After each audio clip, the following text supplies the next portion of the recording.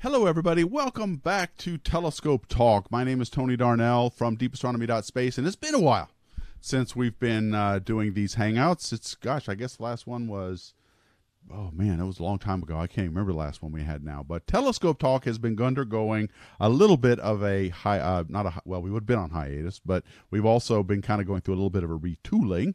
And so I thought I would let you know some of the things that are going to be changing. First of all, we're broadcasting on YouTube as well as Twitch and Periscope. I'm not doing Facebook because it costs extra money, and I don't have that right now. But Telescope Talk is going to be on Tuesday nights this is our new time. Tuesdays at 3 o'clock Eastern time, and we are going to alternate. There's going to be an amateur version, and there's going to be a pro version. The amateur version you're watching today, this is where we promote the hobby of amateur astronomy. We talk with amateur astronomers. We give you advice on equipment and observing techniques and imaging techniques, and we will sometimes have guests, we sometimes won't. We'll just talk and just give you our experience, because we've got a lot of it here in Telescope Talk. And then on the alternate Tuesdays, we're going to have the pro version, where we look at ground-based astronomical discoveries and equipment from the professional side, because one of the things that I feel like we've lacked between Future in Space and Astro Coffee is we don't have a really good look at what goes on the ground in the professional realm. And so that's what that is what that hangout will do. In fact, next Tuesday we have lined up somebody from the Square Kilometer Array, where we will be talking about what it's going to be doing, and we also have someone from the DKIST solar telescope that's being built on Maui right now. So we've got a lot of things planned. A lot of things been going on. We hope you like this. Today, we are going to be talking with an amateur astronomer named Tom Pickett, who has been around for a long time, very knowledgeable amateur astronomer who was going to share his insights with us today. But let me go ahead and bring up everybody here. So here is our panel today. We have a new guy. Adam Synergy Smith usually is with us, but he couldn't make it today. But we also have, right below me is Peter Quinn. He's a Newcastle Geordie from the UK. Hi, how you doing, Peter? It's good to have you on our panel. And nice to be here. And right next to him is John Suffel, also from the UK. Have a big UK contingent on this program, because a lot of people, I guess it's big. I don't know, John. What do you think? Is it because it's in the evening that a lot of UK people tend to be watching this hangout because of the time slot? Or, I mean, it just seems like we have. I think basically they're bored. They're bored. Well, we hope they're tuning in for our amazing personalities too, but who knows? I also want to let you guys know that I am going to be posting the audio of all of our hangouts now on anchor.fm/deep astronomy. That is where this podcast, it will go out in the form of a podcast, which will be syndicated on all the little places where you get podcasts, and that's turned out to be pretty good results so far with a lot of the other hangouts that I do. So that'll be just the audio portion. Unfortunately, if you're listening to this, you won't see a lot of the pictures that we're going to be showing, but it's good if you're in the car driving or whatever, because a lot of the stuff that we're going to be talking about is just fine to be consumed over audio. And of course, as always, we're live, and we hope you will interact with us. And the best way to do that is on our Discord server, which the link to that is in the description box. And we also have the live chat going on here. So, and James Dugan's there, and I even see John and Peter interacting there. So good, guys. Thanks for doing that. So leave your questions there and on Discord, and I'll also be checking Twitch, but nobody seems to be watching on that yet. So we're there a bit, but I don't think we're going to get a lot of interaction, but we'll see. If hopefully we might. Okay, let me introduce my guest. His name is Tom Pickett, and I got his name from one of our Discord members, Uncle Bill, who told me about Tom. And Tom, you have been around the amateur astronomer hobby for quite a bit, haven't you? Yes, I have. Why don't you tell us a little bit about yourself and how you got into amateur astronomy? Oh, my God. It goes way back to when I was about 7 years old. My dad was driving down the road, and it was probably about 11 o'clock at night. And I had the window rolled down, and I was looking up at this pattern in the sky. And I told my dad, I says, "You know what, Dad? That looks like a giant spoon in the sky over there." And he says, "Son," he kind of chuckled a little bit, and kind of told me that was the Big Dipper. And then from that night forward, I was just like memorized. I mean, it just like took a hold of you, and just shook you and just let you know there's a lot out there, And I told myself I was going to learn a lot more about that Big Dipper. You know what I mean? So over the year, back when I was about, I would say I was 8 or 9 years old, I went to a friend's house, and I was always real handy with fixing things.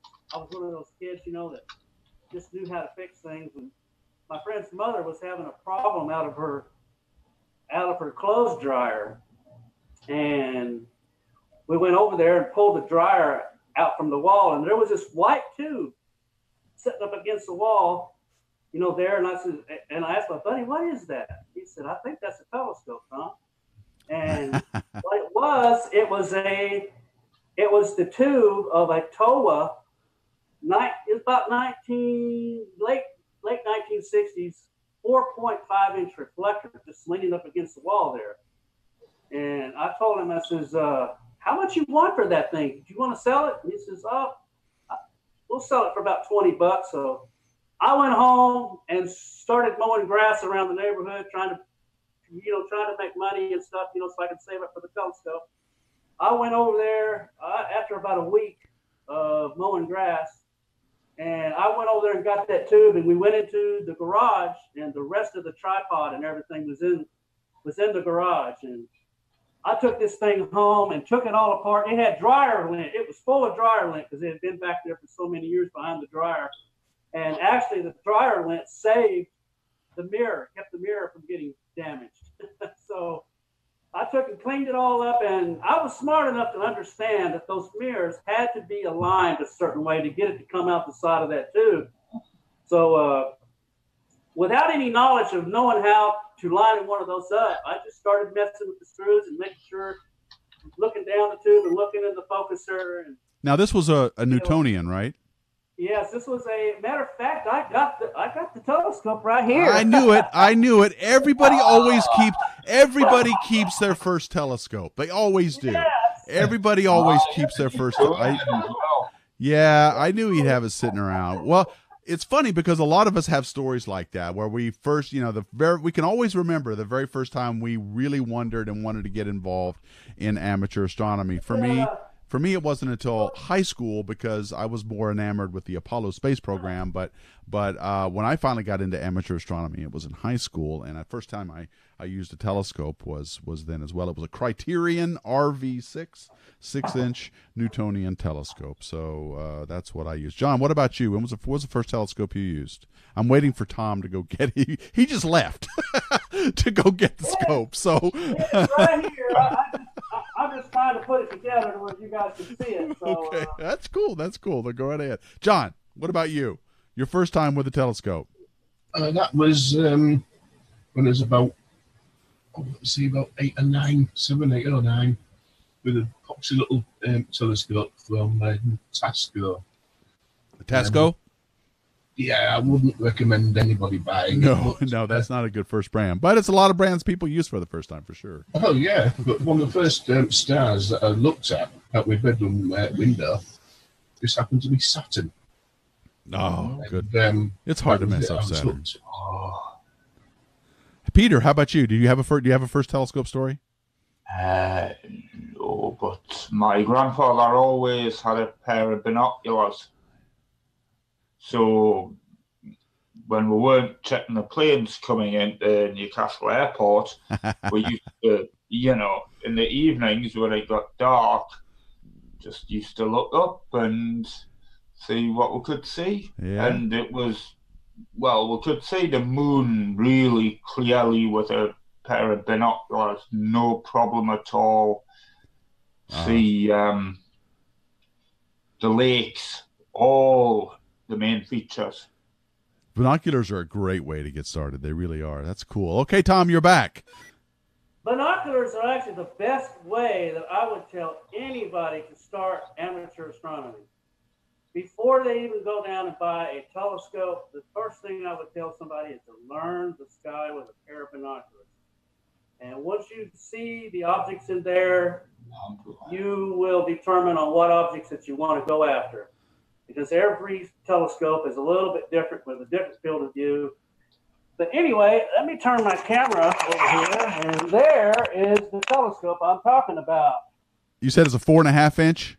It's a 4.5 inch TOA reflector, and everybody on the planet copied that thing. Will you spell the name again? I never heard of that. What's it called?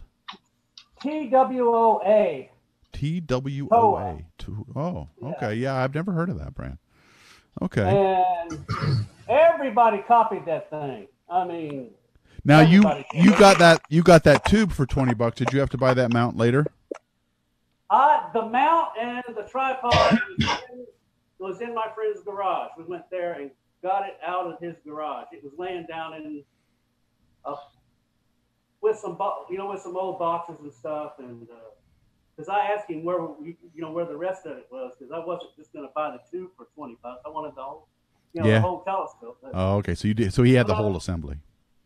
But I went home and put that thing together and cleaned it all up. And my buddy came over and we said, "What are we going to look at first?" And we had a little cheap eyepiece, and we were looking at this bright star. The star was really, really bright. And he said, "Why don't you point it at that bright star?" And we pointed it straight up because it was almost straight overhead. And sure enough, we looked at it, and I went, "That's not a star." And I started looking at it, and I started remembering some of the planets that I would see in our science books and class. I said, "That's got to be Jupiter." Sure enough, it was Jupiter. So the first object that I seen through that scope was Jupiter. Well, give us an idea. Give us an idea. This is for you beginners out there who are always asking, "What can I see with a telescope for the first time?" And Tom was just talking about he's got a 4.5 inch reflector that he got from a friend in the basement. When you looked, Tom, through that telescope at Jupiter, what did you see, and what magnification were you using? I believe I was using a 22 millimeter Kellner eyepiece. It was a real cheap eyepiece, but you could see the planet. You could see the moons of the planet. At the time, I thought that they were just 4 stars that was next to the planet. You're talking about the Galilean moons. Yeah, I actually did not know I was looking at the Galilean moons. Mm-hmm.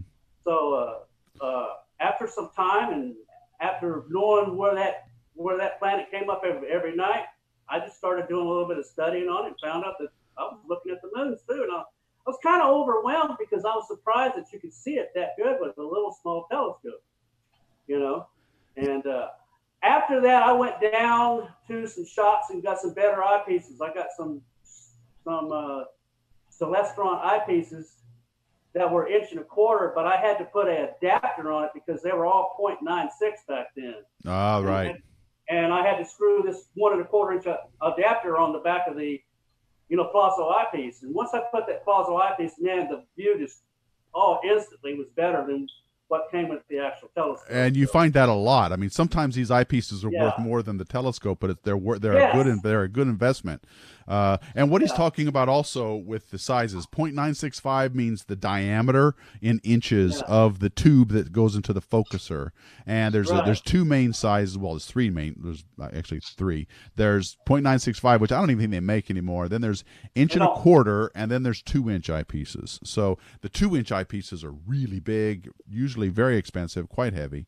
Okay, Tom. Well, I want to get to some of your imaging advice and show some of your examples. But before I do, with every guest I have, especially one as experienced as you, we want to appeal to people who've never been into amateur astronomy before. Someone who thinks they might be interested in the hobby, but they don't know for sure, and they're thinking about buying a telescope, but they don't really know what to get.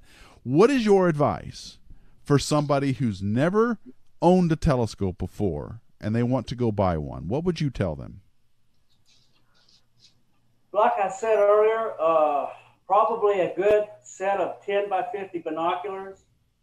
Actually study the sky, learn the constellations, learn where everything is. Because if you buy a telescope, if you don't know where to point the thing, because it's a very narrow field of view, you're going to get frustrated And usually what happens when a newcomer comes into the hobby and they get frustrated and they can't find anything with the telescope goes in the closet and it stays there. It doesn't come back out. Yeah. So usually what I say is to buy a nice pair of 10 by 50 binoculars, start scanning the sky, get you one of those star charts where you can look at learn the constellations, learn where everything is. Once you start learning where everything is, you know where to point this telescope at. Well, okay, Tom, but you know what's going to happen? Someone's going to say, oh, I'll just buy one of those go-to telescopes where all I got to do is turn it on. It's going to determine where it is, and then it's going to find everything for me. What do you say to that? Well, you got the go-to telescope. You got to know where a few objects are to even line the thing up. Not anymore. No, you could just turn them on. They use the GPS to decide where they are on the planet. I don't use those, so I'm not really familiar with GPS ones. You're hardcore. Okay. I do it the hardcore way, and I know where the stuff is, and I just got a tail rad, that I use. And I don't know if you guys know what a tail rad is. Oh, yeah. Those are the little heads-up device. I've been using one of those for years, and I know where everything is, so I don't need a okay.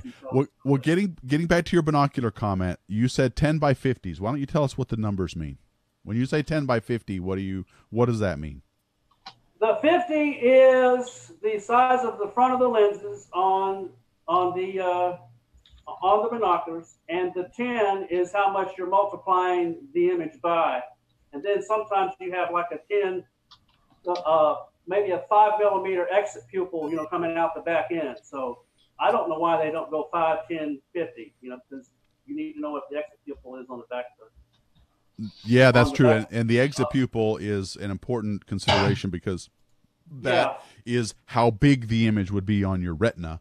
And that's something that you need because if it's too small, then you're at probably at too high a magnification. If it's too large, you're missing you're getting vignetting and things like that from your own eye. So, okay, well, all right, a pair of binoculars. Great. I think we all agree on that. Everybody thinks a pair of binoculars is always a good place to start. Absolutely, learning the night sky is critical, whether or not you decide to buy a go-to telescope. Now, if you don't know what a go-to telescope is, that's these computerized jobs that you can buy. They're getting to be under $100 now. Where you can get them that cheap now. Well, I mean, some of them, yeah. Really? And you just basically plug them in. They have onboard GPSs so they can determine where on the planet they are, as well as what time it is, and then they can just align themselves to the sky without you doing a single thing. Which hardcore amateurs like Tom, me, and Peter, and everybody else, we're going to frown on that because it doesn't give you a skill set that you don't connect with your telescope. That's exactly, and you're not connecting with the sky either. I mean, exactly. in a big way. I mean, if you learn what these objects are, and there's something that gets inside your head. The knowledge starts coming inside your head, but with something you're pushing the buttons on, it's just you'll wake up the next morning not understanding where that object was. It was just a telescope pointing it to you. Yeah, go ahead, Peter. If you don't know where the object roughly is in the sky is, that automated telescope might connect with your head. Yeah. That's a good way of looking at it. You don't know where it's going.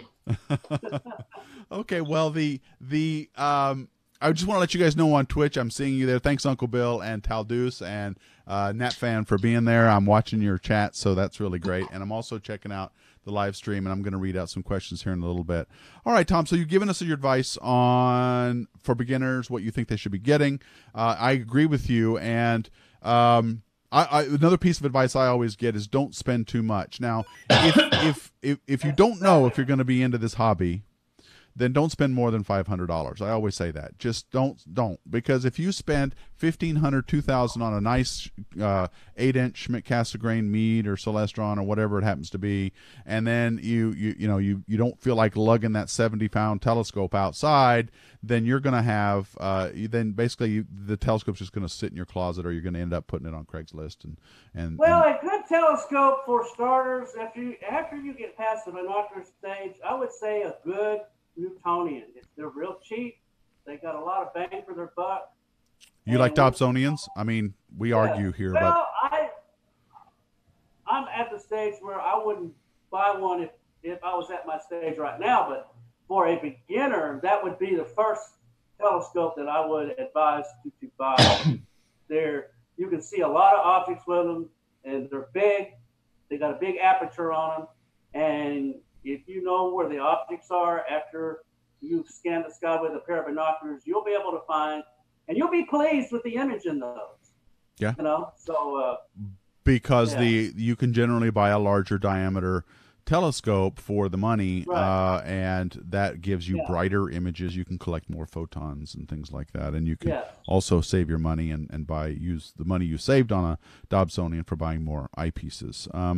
So real quick, give us an idea of what kind of eyepieces you think everybody should have as a beginner, and what style. Well, nobody can go out and afford one of these. Okay, that's not. Hold on, hold it up. Yeah, let me make you big. Yeah, that's not. That's a Nagler. Those are my favorite. I love those. Those are amazing. Look at the size of that. Hold it up again, Tom. Look at the size of this. This is an eyepiece, folks. That is something that you look through your telescope with. Look at the piece of glass in there. That is, what is it, 22 millimeters? Is that what it is? It's Wide 22 field? Millimeter, it's a 22 millimeter Nagler 4, and to me, this is probably the best eyepiece that Teleview ever made. I mean, it's got a nice 82-degree field of view in it, and it's just an overall good eyepiece for just about anything you want to view. So it's got good eye relief. It's like watching TV looking through that eyepiece. It's like looking through a porthole. Yeah. How much was that thing? How much, Tom? How much was it? How much is this? Yeah. I think I paid a little over $400 when it was new, but I think you can pick them up now on eBay for about $275. Yeah, so that's what I mean about you could easily spend more than you spend on your telescope for one of those things. Yeah, so good. Yes, but but that's okay. But my question was, beginner's not going to go out and buy that. So no. So what would you what should there's always eyepieces that come with your telescope usually if you buy one from Boswells are pretty good. Usually the eyepieces that will come with the telescope are basically decent enough where you can use them. And if you want to go upgrade, Meade and Celestron make some pretty good eyepieces, on the cheap side, and what do you call it? Scientific, they sell eyepieces, that's within a budget range. Is Edmund still around? Edmund Scientific? Yeah, I'm not really sure. I actually bought, after I upgraded from my 4.5 that you see here, I actually bought my first new telescope at Edmund Scientific there in Pennsylvania. Yeah. They're in Philadelphia. Are they? Okay. They used to be in New Jersey. They're the ones that sold the Astroscan 2001 back in the day, and they used to have a lot of other telescopes that they were one of the only ones that sold fork-mounted equatorials, which are fork-mounted Newtonians, which I really liked. I thought those looked really cool. Anyway, okay. So, all right. So, beginners, get into the hobby slowly. Don't spend a lot of money. And absolutely go to. This is something John says all the time. Go to your astronomy clubs and get involved. They will let you look through all manner of telescopes for absolutely nothing. And you just hit the nail on the head right there. If you want to really start buying a telescope, get involved in your local astronomy club that's in the area and go look through some telescopes.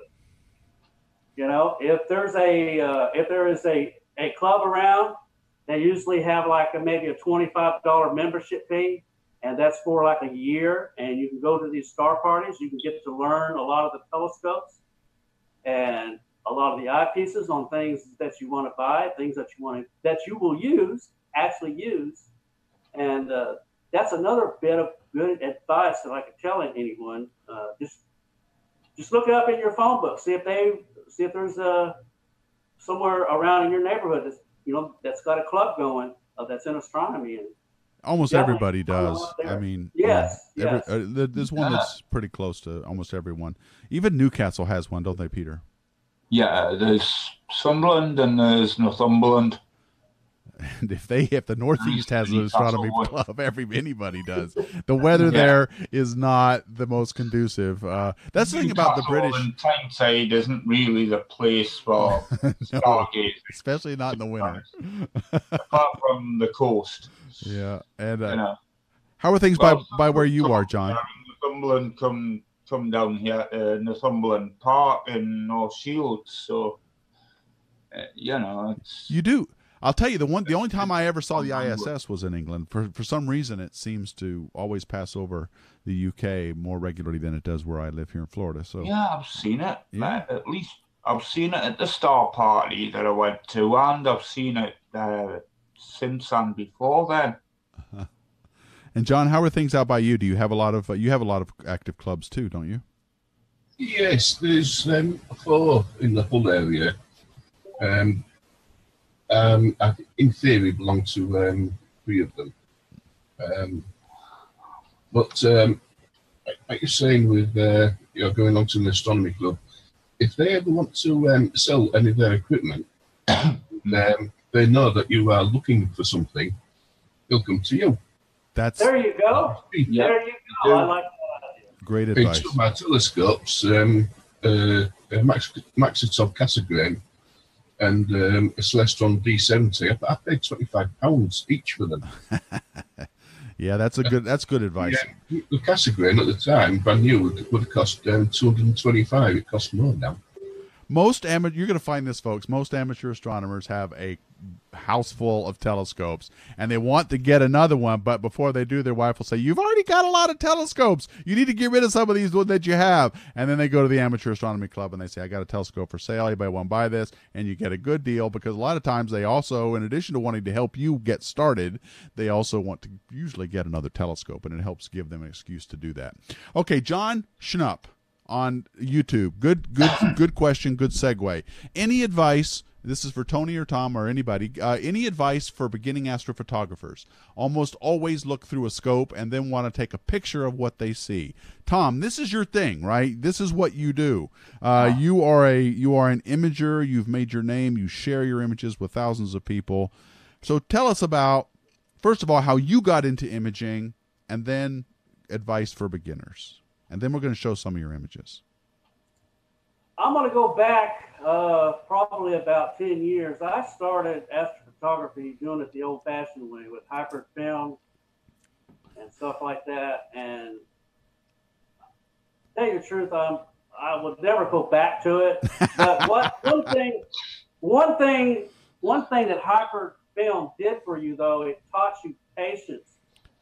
It taught you that you only had like 24 shots, and this film was very expensive, and you tried to do everything you could to get the best shot that you could. Let me just interrupt you for a quick moment, Tom. What he's talking about is hypered 2415 technical pan film that Kodak came out with. It was a black and white film, and if you exposed it to hydrogen gas, which is what was called hypersensitizing it, that increased the ISO of that film from something that was like, I don't know, 200 or 300 or something like that to well over 1600 ISO. That's the speed of the film. That is the amount of light that can be collected per unit time. And in astrophotography, when you're photographing very dim things, you want as fast a film as possible. But if you just went out to the store and bought 400 Kodak Ektachrome 400 or whatever it was, then you also got a lot, the grain size got really big, I think. It was, I forget the relation. Yeah. Fast film equals big grain size, whatever it was. Anyway, you got lower resolution. And so what film equals big grain, yeah. Yeah, so what he was talking about is hypering 2415 film was something people did. I did it. I did it back in the day. I didn't enjoy it either. You kept it frozen after you did it, and to make sure that when you got it out there, everything was going to go, just perfect. But anyway, I was thinking about getting into digital photography, but I waited for quite a while until the cameras got a lot better and the noise levels got a lot better and the chip size got a lot better. So the first thing that I started back in 2011, and wow, that's not so long ago. I started with this T3i here, that I got. Mm-hmm. And at first, I just put it on a little mini mount, a little bitty tracking mount that had a clock drive on it, and a nice surveyor's tripod where the wind wasn't blowing it around. And I just started pointing it at some objects, where I knew the objects were. And at first, I didn't get very good images with this. I mean, they wasn't good and they wasn't bad either. But what I did is I just kept using it, kept learning the camera, kept learning where,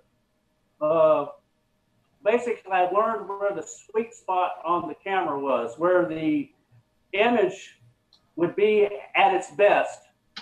And I started to understand that if you were looking at the histogram that the camera provides you, that if you put the curve in the center of the histogram, that you would always end up with a really good image. Now, if you were just to the left of the histogram, of the center of the histogram, you would end up with tell us what a histogram is. Banding noise.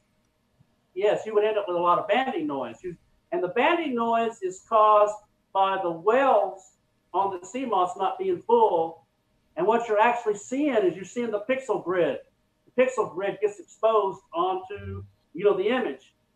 And what happens is when you shoot it, when you get the light curve right in the center, that's where the perfect exposure is. Now, if you go a little bit to the right, it's okay. But if you start going too far to the right of the histogram, with the light curve, your stars start getting overexposed. Okay, you need to tell us what a histogram is, though, Tom. I don't think a lot of people know what a histogram is.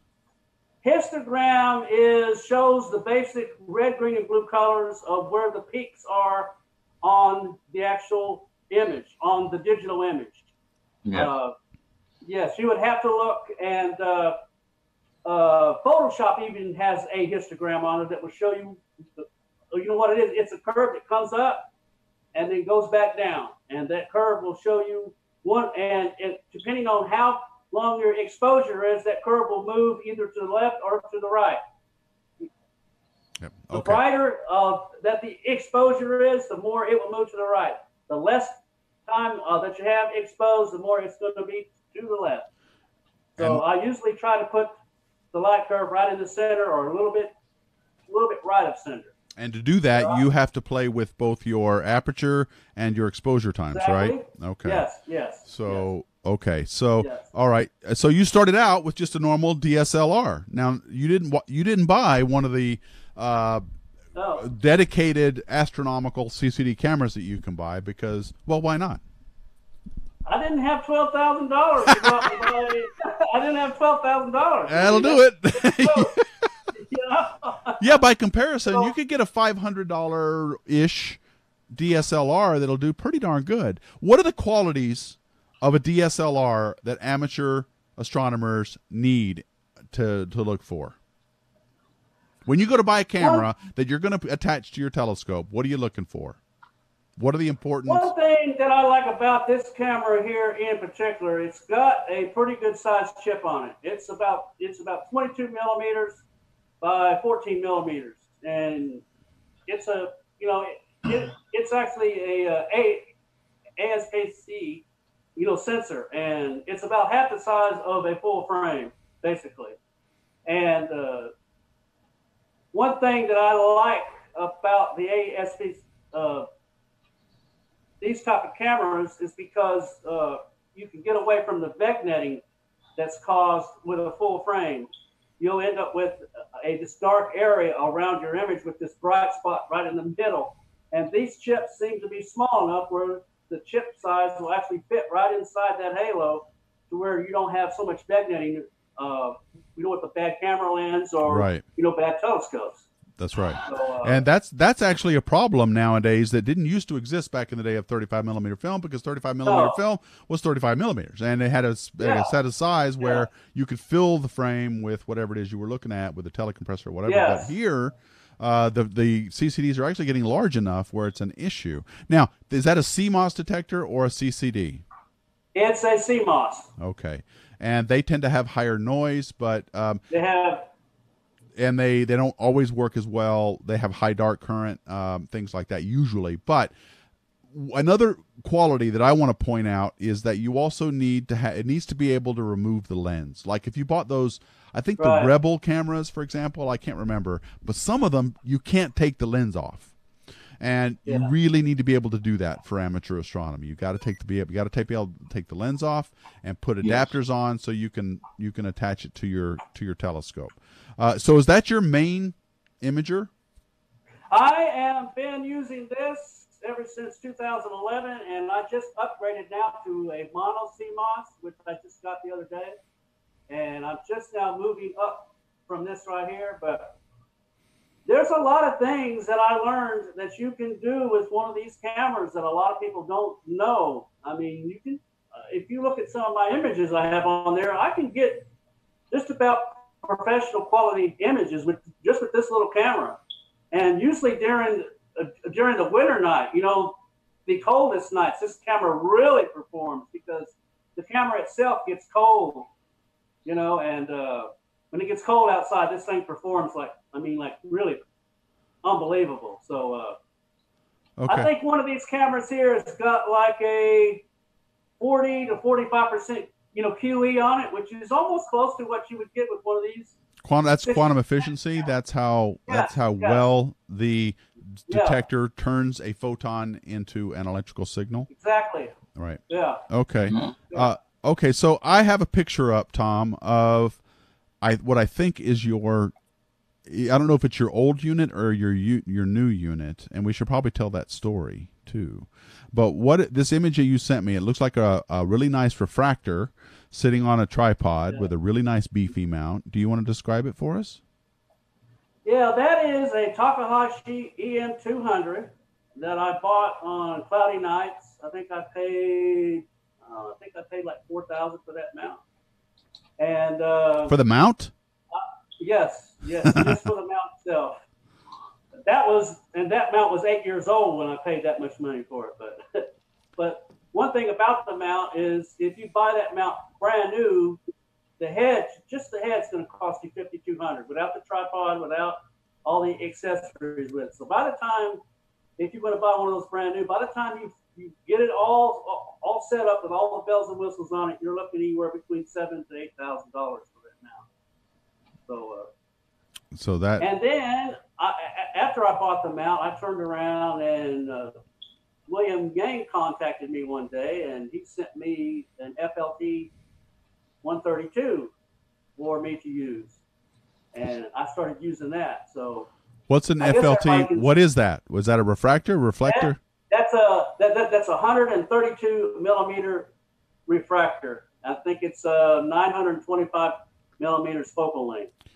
That's the length of the cone, the light cone. Right. And what's the field of view on one of these scopes?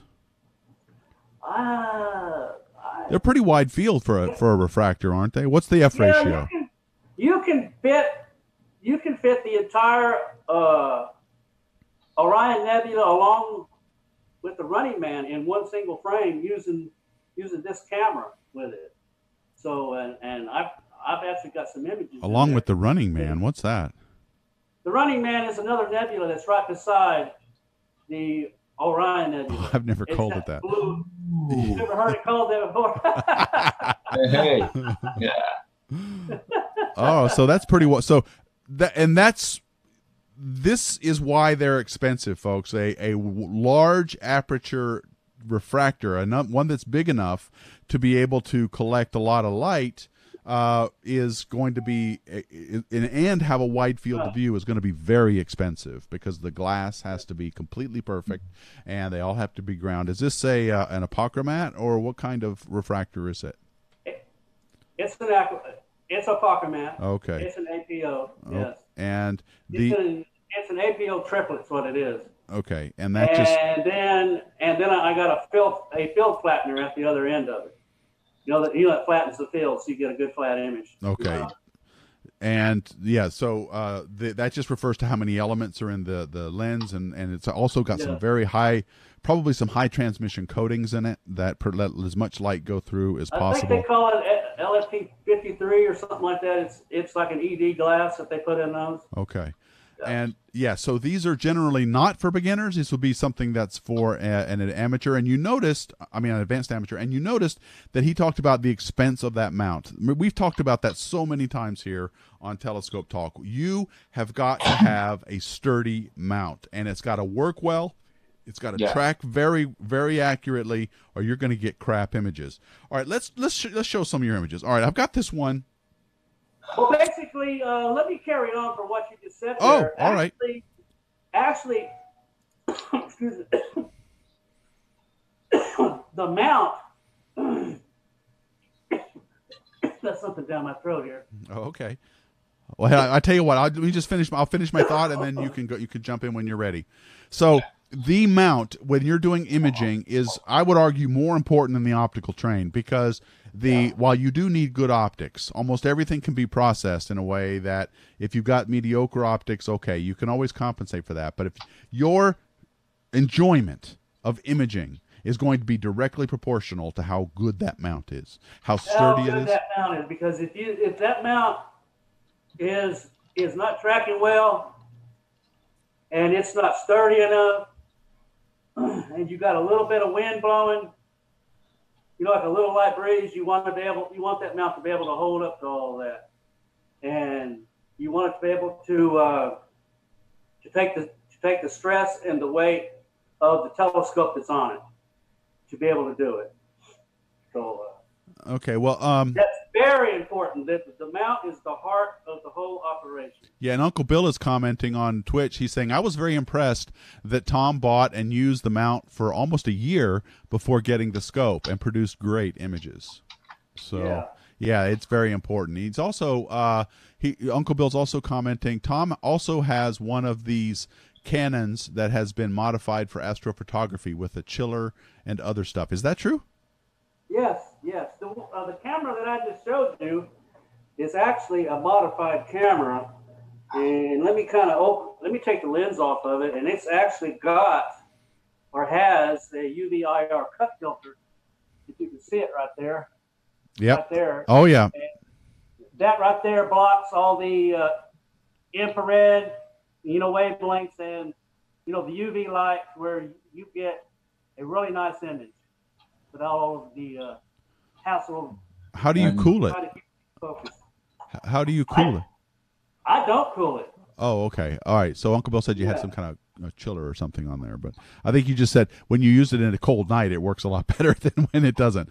Okay. I want to show a couple of your images. Maybe you can talk about these. It was funny. I asked Tom to send me some images so we could talk about astro imaging, and he sent me a folder full of images. I've got about 8 or 9 of them here. But the first one that I want to show you is one of the moon that you took. I think it's at 4 power.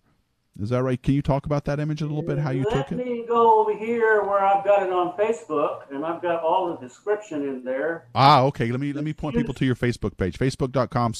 Well, wait a minute. The link is in the description box, so just click on it there, folks. I remember. And what I can do is I can scroll down here, and I usually put all the details in there because I'm never going to remember all of this stuff by heart. Well, that's okay. I mean, just broad strokes here. But the moon, the full moon, is a very difficult thing to image anyway. It's also very painful to look at through a telescope on a dark night because you end up ruining your night vision. Right there. This image that you're looking at, let me pull it down here. I'm waiting for it here. This image here has... I got a stack of 200 images each in that one image. What I did was I went out and took 200 images, and they were 1/16 thousandths of a second. And what I did is I took 200 of those, and I took them and put them in Photoshop and aligned each one of the images separately, all 200 of them. Just moved them over, moved them up and down. And then after I got them aligned. By hand? I aligned them in Photoshop by hand, moved them up and down and over. And then once I got them all aligned, I took and cropped it. All the way around the boundary of the moon. And once I got it cropped, then I went in there and saved each individual image over into a folder. And the reason why that I did that, once I got it saved, then because they were all cropped in the same position, I was able to go over into Deep Sky Stacker, turn off the alignment tool in Deep Sky Stacker, and Deep Sky Stacker actually stacked all 200 of those images just from the outer boundary of the crop and put the unit. So basically, I was able to stack 200 images in Deep Sky Stacker. And what was the exposure time of each? Do you remember what the exposure time was? 1/1600. Okay, so 1/1600th of a second? Yeah, and let me go over here again. I've got the ISO that I had it on. I didn't mention that. The ISO is in a digital camera, it tries to mimic what it would have been on film, which we talked about earlier, but it's the speed of... Yes, correct. And I used ISO 100, the lowest setting on my camera that had the lowest noise. Okay, good. All right, well, that's beautiful. I shot that with the William Optics FLT 132. That's amazing. Okay, let's talk. And there's another image in there of this one that I have cropped where it brings it in closer. That's the one I think I've got up. I've got the closer one up. Okay. The one that's cropped. Sorry, I should have specified that. But yeah, one thing I notice is there's color in here, and when you look at the moon, you generally don't see it's just basically one big gray disc. But here you've got like little splashes of yellow and maybe some orange in there. Were these filtered, or is that just a result of the RGB channels? That was just with a standard T3i that's not even modified. It was just taken with a standard camera. Great. How hard is it for you to focus these images, Tom? What I do is I turn on the live view on the camera, and I turn on the 10x zoom on the camera and bring the star or the object in real close, and then I focus it using the live view on the camera. Okay. But that's not how you. So let me move from this moon image, this lunar image, which is gorgeous, to another one that you took of Comet Lovejoy. Now this image. Oh man, I absolutely love that image. That was one of those images where I was in what I would call my amateur days of learning my camera, and that night I got lucky with the settings on that camera. And that image just went crazy. I mean, I probably shot about maybe 100 images, and I thought that whenever I got all those 100 images, I was just going to stack all 100, and it was going to be. But I realized that comet is moving. That comet is actually moving, and if you try to stack 100 3-minute shots, the head of the comet will turn into an egg. It's blurred over 3 minutes. Yes. So I realized that I could only use 10 of those exposures out of the 100 that I had, and the 10 that I used had to be in consecutive order. So whenever I put all 100 into Deep Sky Stacker and looked at the score, what Deep Sky Stacker, it'll give you a scorecard of each image, which one's good, which one's bad. And what you have to do is you have to go in there and look at each 100 of them, and then separate 10 of them out of the 100 that has the highest score somewhere along that line of the 100. And once you find 10 that's got the highest numbers, or you get a calculator, you can add it all up. Well, this one's got this one's got that. This is the 10 out of that sequence that I want, So you put the sequence together, and that's what that image turned out to be like. I mean, it was just unbelievable. So that's only a sum of 10. That worked out really well. That's pretty good. Yeah, it was actually a mistake that I got the settings right that night. I mean, and after I took that shot, I went back and looked at those shots and says, how come this one turned out and all the rest of my images were crap? You know what I mean? So I started looking at the histogram, looking at certain, I said, this is why. I had it on this setting, I had it on this ISO, and I looked at my histogram, all of it was over, shifted over straight in the middle. I didn't have any banding. I says, that's where I need to start using my camera every time I use it. You know what I mean? Yeah. Okay. And then once I nailed down the exposure, the right exposure for this camera to get the best image, then I played around with it up and down up till I could fine tune that good spot. You know what I mean? So this was the dithering you were talking about earlier, right? Well, I did not learn about the dithering until later on. I watched a video from Tony Hallis that was trying to explain dithering, because at the time I had a lot of noise that was going on in the summertime, in the winter, or certain times there was just a lot of noise. And back then I was using darks and bias and flat frames. And as I began to experiment with these images, I began to realize that the dark frames and the bias frames were actually taking data out of my image that I didn't want it to take out. Because see what happens when you're taking a dark frame, the dark frame is not only taking an image of the noise, it's actually taking an image of that color model that's on the CMOS chip. Now, the color model is, if you go outside and it's daylight and you take an image, you're not going to see that color model. Now, the color model can be described red, green, blue, just a bunch of noise all the way across the CMOS. It's noise versus wavelength, right? It's like how all the noise in the Well, different colors. It's sort of like an artifact that the bare matrix on the CMOS sensor creates. It's sort of like an artifact from the image. So when you take that same camera now, instead of daylight, and you point it at a dark sky at night, that color model gets enhanced, and because you're starting to see it now instead of the bright daylight hiding it from you. You know what I mean? Because that color model is actually part of the image, part of that daylight image that you're taking.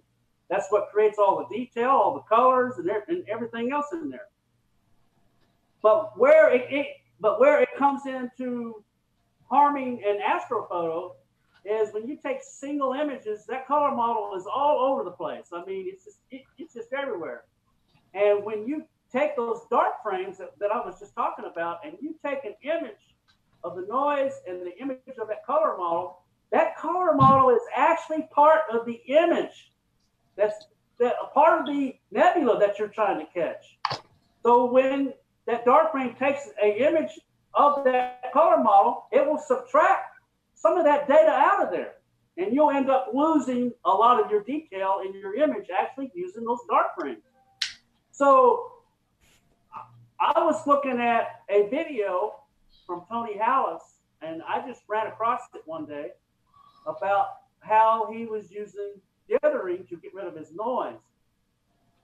And basically what I found out is if you take a frame and you get a star centered right in the field of view, and you keep an eye on it, and then you take an image right here, and then the second image, you move it over just a little bit. The next image, you move it over up. You move it over to the left. And then the fourth one, you move it down a little bit. And what you do is you're creating a pattern, a random pattern, to where that color model, it's either green, red, or blue. And if you have a blue on top of a blue on top of a blue on top of blue, you're going to be able to see the color model in your images. But if you dither the images, you're moving the images all around on this random pattern, you'll have, when you go to stack it in Deep Sky Stacker, when you line the stars all up, you'll have a blue on top of a green on top of a red. And what happens is you'll cancel that color model out, and it will become a gray, clean background. And that is where you get rid of all your noise. That's where you get rid of all your... Well, hang on. I don't think you're getting rid of noise. You're not getting rid of noise. You're canceling out some of the color noise, yes, but the dark current is still there. You've done nothing with it. See, the dark current is being shifted too, along with the noise is also being shifted around along with the dithering technique. And when you go into Deep Sky Stacker, you can put it in Gamma Sigma clipping. And because you put it in Gamma Sigma clipping, it sees that random noise pattern moving around, and it tries to get rid of it because it's not in the same place every single time. Right. So that sigma clipping is important though, because that's what gets rid of the dark current will go away that way. Yeah. The other see. So I should point out that this dithering, this moving it around within a frame to take a lot of images of the same topic, that is the color model is a problem specific to CMOS detectors. CCDs don't have this. Exactly. So it's important that if you did buy a CCD camera, that this is what he's talking about doesn't matter. But if you've got a DSLR like the T3i or whatever it is, then this becomes an issue at low light levels. And so this is a great technique. Yeah. And one thing about this technique, the more images that you shoot, say like if you shoot 20 or 30 or 40, the higher in number of the images that you shoot, the more that the noise gets canceled out of your image and everything starts smoothing out. That's right. People start asking me, we've talked about this. Always more the better. Yes. This is why you need those programs like Star Tracker, whatever it was Stacker, whatever it was. When you take a lot of let's say 100 1-second images, and then you add them all up, the signal in those images goes up as the number of images that you took. In this case, 100. Exactly. So the signal to noise ratio starts going through the roof. Yes. And your sigma clipping has a better average of what is junk and what is not. That's right. And but when you add, however, the noise does not go up as the number of images. It goes up as the square root of the number of those images. So your signal goes way up, but your noise only goes up as the square root of that. So you can you can reduce your noise quite a bit by taking 100 1-second exposures over 100-second exposure. So that's an important thing about imaging. Okay, Tom, but we're running out of time. I've only got a couple of minutes, but I have to show this picture of the Andromeda Galaxy. Holy crap, that's beautiful. How did you take? Do you remember? Do you know I'm showing I don't know how many you sent me of the Andromeda Galaxy, but this one is just stunning. It's you can see the satellite galaxy right next to it, M33, and this is M31, the very large object that you can see right about now. Actually, is one of the best times to view the Andromeda Galaxy. Yeah, let me go over here and find it for you, and I'll show you.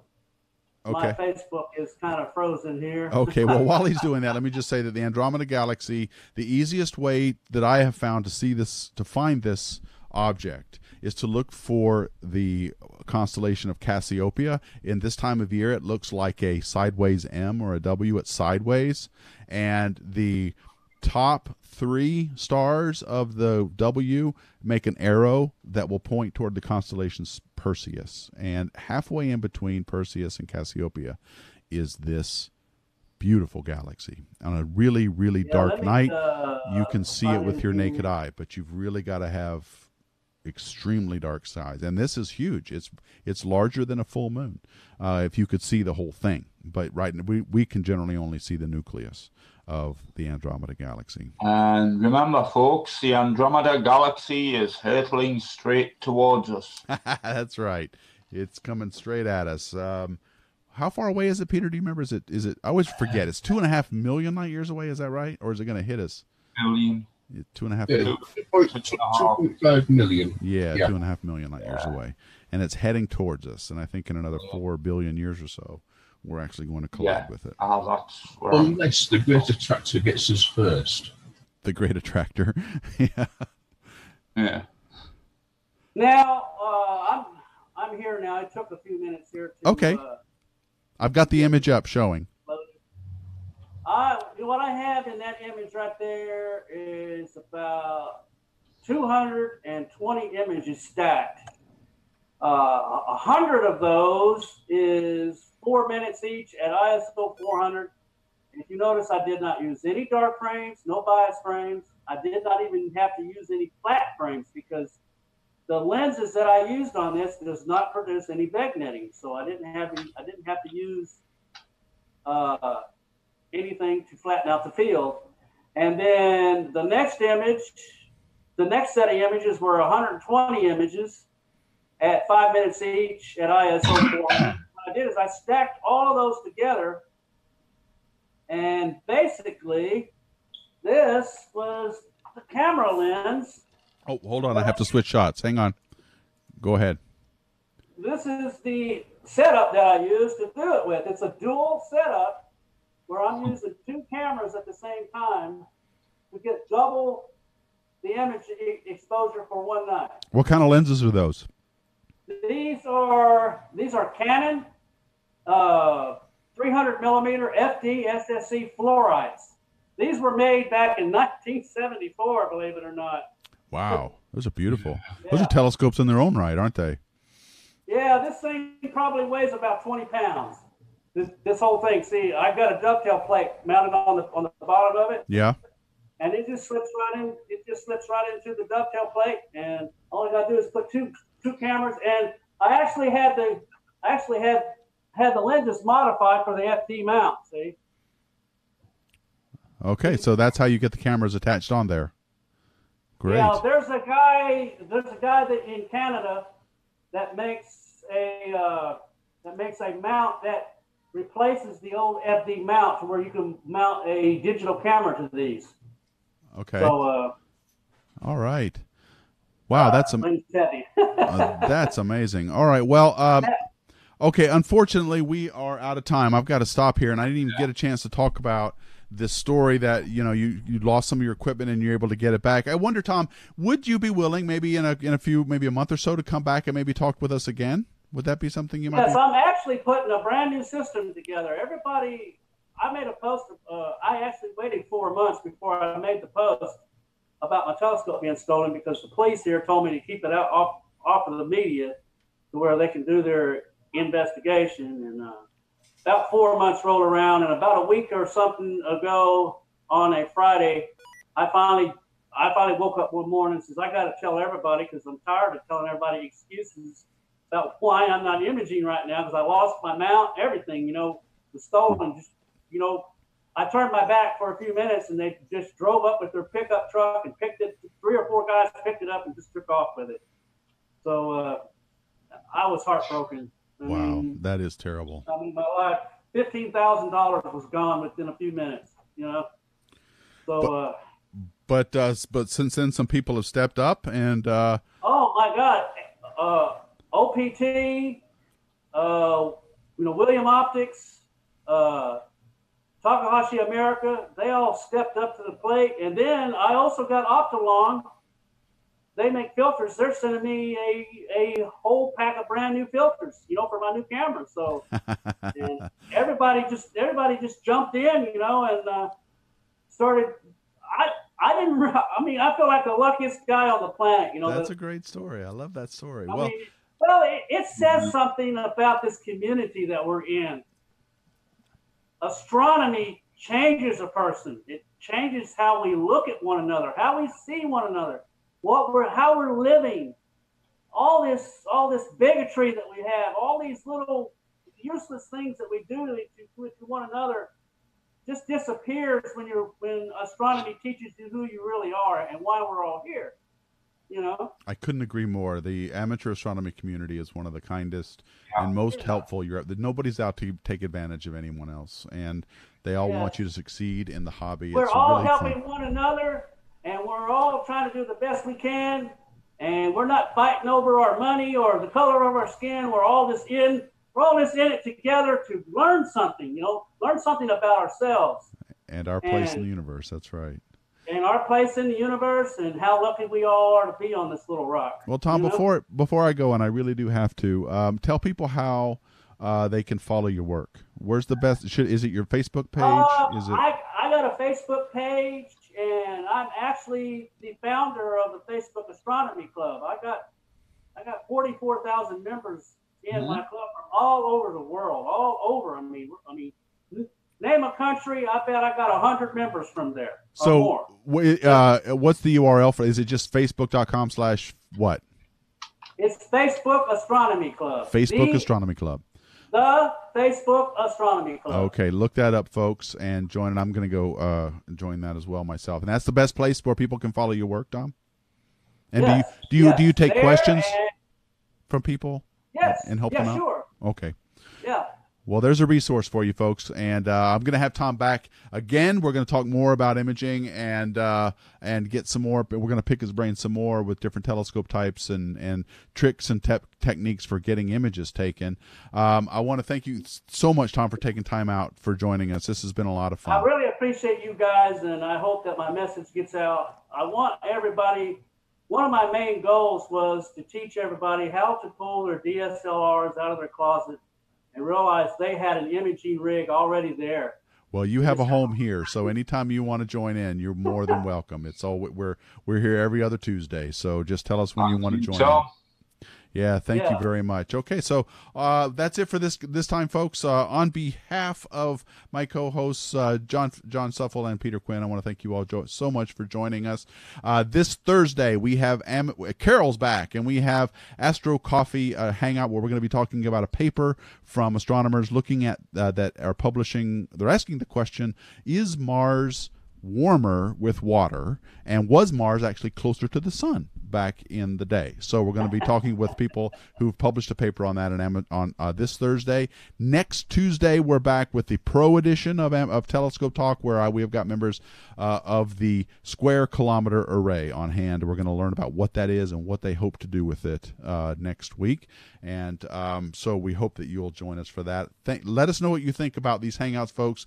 Like us, share us, send out the word that these are out here. We want you to get involved in amateur astronomy. We want you to have a good experience. We're here to help you. So on behalf of Tom Pickett and my other two co-hosts, thank you all so much for watching. And as always, keep looking up.